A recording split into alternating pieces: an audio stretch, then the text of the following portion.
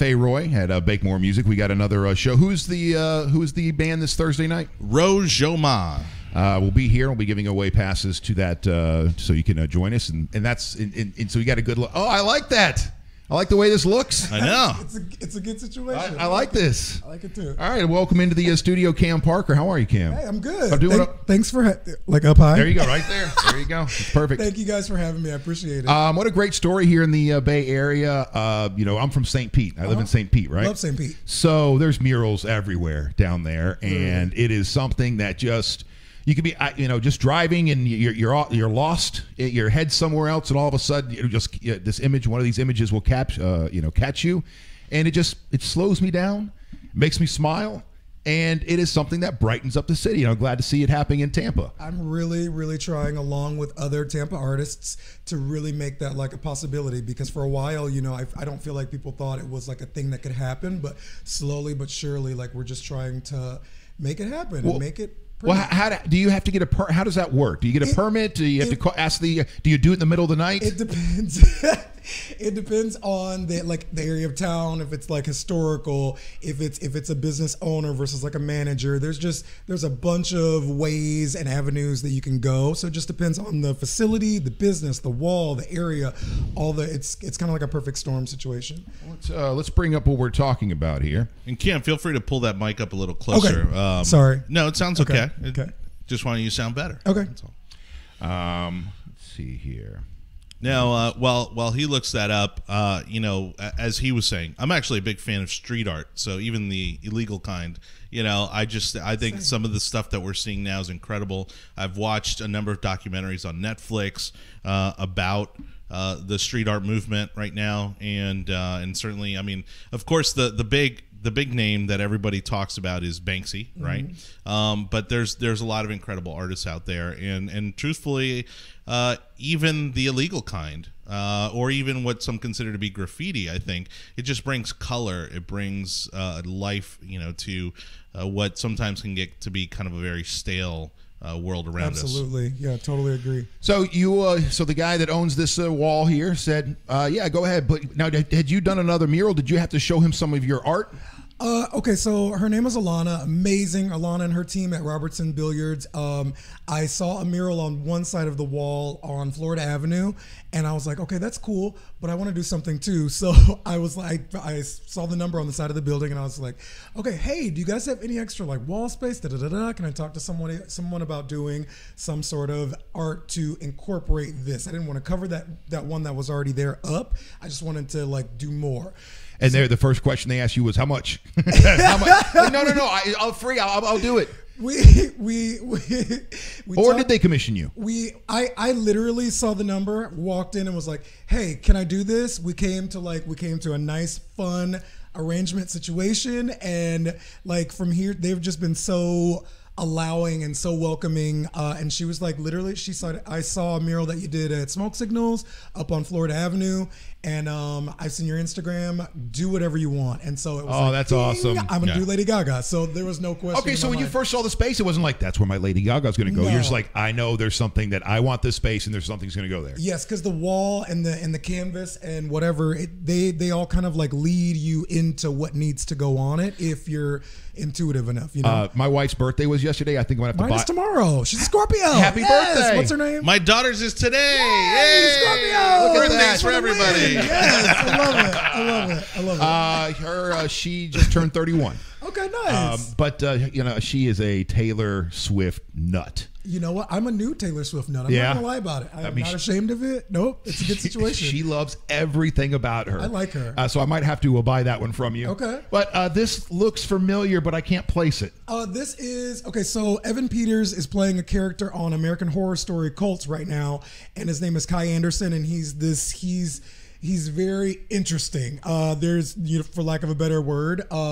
And so there's a scene where Trump wins the election in real time on the show. And, to rub it in his sister's face, he grinds a bunch of Cheetos up into a blender, rubs it on his face. Yeah. So that's where that came from. Yeah. And this is also this is the cover photo as well on your Facebook page. Yes, it is. Yes. A couple of really cool pieces. Thank you. I really appreciate that. Now, I just want to tap in because we got some great comments coming in. So Jessica says, Scorpio here too. Yeah, and Jessica. she says, "Go Tampa artists. I wish we had an alley that allowed graffiti like some of the other cities in the world." And thank you to Jessica, Sarah Garut for watching, Elliot checking in, and Jamie Coleman says he has unlimited work. People, best artist I know. Love it. And so a lot of fans out there. But this went next level for you. This went next level because Lady Gaga has already seen this. Yeah, it was. Yeah, I was literally somebody. You can say it. You were in tears. It's okay. I was almost in tears. No, I was in tears. I was like jumping up and down. I was freaking my dog out. Because she was like chasing after me, thinking something was like wrong, and so I was calling my sister and my parents, and I was like crying, and then I was like jumping up and down. It was just a bunch of emotions all rolled into one. Well, and it happened within minutes, right? It happened within minutes of the story getting out that she saw it. It happened. There was a couple of days of Tampa Bay Times posting on their Twitter page, and people were so amazing about like sharing and retweeting, just constant. And so I got these notifications, the 2 days prior to her retweeting it, and my notifications on Twitter was like 7 notifications, 10 notifications, and all of a sudden it was like 38 notifications, 56 notifications, 76. Oh, and so, wow. Yeah, and so one of my friends, well, he's like a new friend on Twitter, he was like, okay, so you need to go look at Gaga's page. She's seen it. And I was like, no, how do you know? Like, no way. And he was like, no, go look at her page. And I did, and I was like, yeah, it was. That's so incredible. Awesome. Yeah, it was awesome. So she'll be in town December 1st. She will. You're gonna sit there by the mural and just hope that she comes by and checks it out in person. I'm going to the show, so I have to go to the show. So I think I'm just gonna kind of just hang out the day prior, a little bit before the show, maybe come back after the show. Have they reached out to you? Not aside from that tweet, Okay. but I'm just so hopeful, and I'm the ultimate optimist that I'm just like, something's gonna happen, because she's that artist, and the reason that I did this is because she is that girl that she feels so tied to her fans and so thankful, Well, an interesting part of the story is when you said that you get up in the morning and you thank 3 basically people. Yeah. God first, then the friends and family in your life, and Lady Gaga. Yeah, and so it's like this kind of it's this awareness when I wake up. Thank God for waking me up. I'm so glad that thank you for making my parents, and thank you for allowing them to birth me, and thank God for Gaga, because like I would be so bored if she wasn't alive, So like it's so you're crazy, a little monster yourself. I am, yeah. And it sounds crazy, but I'm so sincere about it. Like I actually mean it, So Kim, should I break the news to Fisher, or do you want to break the news to Fisher about the piece behind you? I'll do it because I don't want you to embarrass Fisher, but I think I have the ability to do so. I think I have the right to do so. You guys have a rapport. You guys. Yeah. So my friend, that unfortunately is not Taylor Swift. That is Michelle Pfeiffer from Scarface. Oh, Yes. you're right. I was just gonna. By the way, why did you? Because I just assumed, wanna be because we're rude. talking He was about Lady being nice. Gaga. He's a I'm guest. the one being rude. I'm the one that you're an artist, and I'm sitting there going, "That's a great Taylor Swift," but I don't know Taylor Swift. Like I just assumed it was when I see you were talking about Taylor Swift. I was like, cool, me too. Yeah, I see awesome. some Your wife. blonde white chick, and it's obviously it's got to be Taylor Swift. Which is a phenomenal. Man. I mean that How did- piece. I like that piece. No offense to your incredible mural, but to Thank me you. that piece is amazing. Thank you. I really- that Michelle Pfeiffer right there is Really blowing me away. appreciate that. Yeah, how many Thank people you. caught that online too? Like Fish, I don't think that's Taylor Swift. I was like, hey, maybe he's going somewhere with this. I don't know. Now, Kim, does the name Angie Doonsing ring a bell? Yes. Yeah. Yes. So Angie writes in. She goes, "I'm so proud to have taught Cam when he was in high school. Had him in English class. He's been an amazing artist forever." Yes, because her last name changed since I was in high Leroux? school. Because I was in high school. Is it Leroux? Yes. Yeah. So good morning to Angie. Hey, Angie. I miss you, Angie. So were you? Thanks for teaching me English. So as an artist, then back in school, were you someone that didn't do your homework or was constantly doodling? No, because my parents, they didn't even They weren't messing entertain around with those that. games. Yeah. No, it was like A's and B's, and then you can like have fun and you can have a good life. And if you bring anything less than that, then it's not going to be so fun for you. Yeah. So I didn't really have a choice, and they raised us to straight out of kindergarten and like second grade. You're going to college after school. There was no other way of thinking. So I went to art school right out of high school, and I went to Northern Illinois and DeKalb, Illinois, and so it's something that's always just been ingrained into me. Jonny Torres and I were talking earlier just how blown away we are by your piece, but any people like you that can look at a wall, visual, just start putting stuff up against the wall, and next thing you know, it looks like this. And it's just amazing. So you didn't know that you were going to put the Lady Gaga up on the wall when you first saw that wall. What can you help explain to a non-artistic person what your brain does in that moment? I guess what they call your process. I just step back. I step back from the wall. I knew. So when she presented the wall to me, she was like, "Okay," and we have this one. And I was like, "Yes, that's the one. Like that's the one." And I stepped back and I was like, "Okay, what Gaga look?" Because there's so many. She has so many looks, and I call them eras, that I could have chosen, like dark hair, light hair, green hair. You know what I mean? Like so many different ways that I could have portrayed her. So I was like, okay, I need to like get this focused down. So I knew I wanted it to be her. I just didn't know what I wanted her to look like per se. Can I take it back a step? Mm-hmm. When did you determine it was going to be Gaga? As soon as Alana said, "Do whatever you want," and I was like, it was like slow motion. It was like, "Do whatever you want," and like I was like, Gaga. That started going off in his head. I know where I'm going with this one. It's always going off in my head. So yeah, it is. Yeah. Because I think that Michelangelo has some kind of a quote. I saw an angel in the marble, and I simply set him free, or something. So I didn't know if it's something you look at a wall and you immediately see.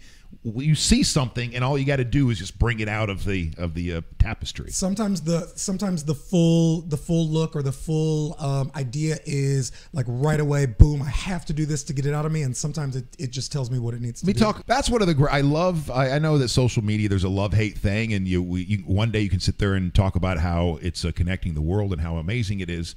The next day you can talk about it's the world's problem. We got to do something about the internet, you know? Yeah. But we live in a time where people are doing that all the time. They're firing off a tweet, and the next thing you know, a celebrity, somebody they would never, ever in a million years be able to have an interaction with, just tweets them right back. Yeah. Just fires right back. Have you got any other famous people besides Lady Gaga? I mean, that's a big one. That have ever interacted with you, tweeted, checked your Instagram? I've done a few things for people who've been like, "Yay, I like it," and like, you know, I've had a little bit of interaction with like Toni Braxton, and like, I don't want to name drop, but like, hey, you know, just and like, okay, so all right, can I? My girl Toni. Oh man, did I crush hard on Toni, man? Middle school. Me too. Oh my god, me too. So someone, I wish I could remember his Instagram handle, Third Leg Greg or something like that. Oh, Third Leg Greg. I know Third Leg Greg. Yeah. He tweeted or he posted a picture in front of paintings at Patini's skating rink over in South Tampa, over off of Gandy and Manhattan. And one of them was Missy Elliott, and she commented on his Instagram and did like the hands up sign. Oh wow! And I was like, so just little things like that. I'm just like it just makes me feel like are you a working artist here in the Bay Area where you're able to make a living doing your art? Yes. As much as an artist can make a living. And it's a very recent situation as of like a year and a half ago. And it's just a blessing to wake up and to have people commission things or want a particular thing and then come and ask me to like bring that forth for them, because there's millions of talented people right here like in Tampa and St. Pete, you know what I mean, Sarasota, maybe a couple dozen. That kind of talent, there's not millions in this area with that kind of talent.